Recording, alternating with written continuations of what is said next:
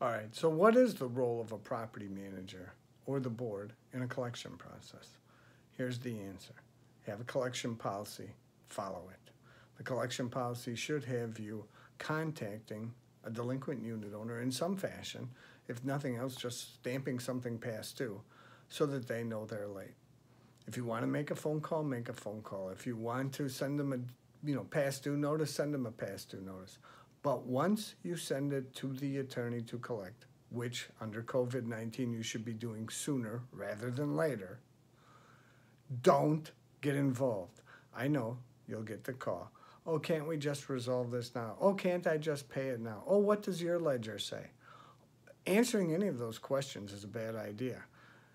The attorney knows how much is due and has all of the costs and fees that are due that should be assessed to the unit owners.